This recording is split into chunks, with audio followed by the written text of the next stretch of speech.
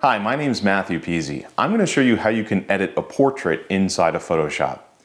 One of the reasons you may want to edit a portrait inside of Photoshop is so you get the best possible image. Every image that you're going to edit inside of Photoshop will have different needs. For this particular image, I want to make sure that I'm getting the best possible color reproduction. In Photoshop CS5 and later versions, you can go up to the Image menu. And under the Image menu, you have several controls for modifying the color's appearance. The easiest way to modify its appearance is to use these auto controls. You'll notice that there's a command for auto color, auto contrast, and auto tone. I think this image would benefit from all three commands. So in this case, I'm going to go ahead and choose auto contrast.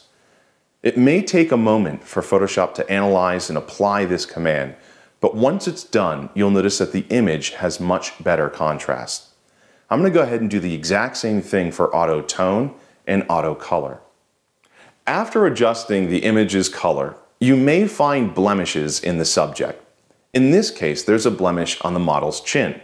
I want to go ahead and remove that. To remove it, I need to zoom into the blemish. The easiest way to zoom in is to use a keyboard shortcut. On the Mac, it's Command Spacebar.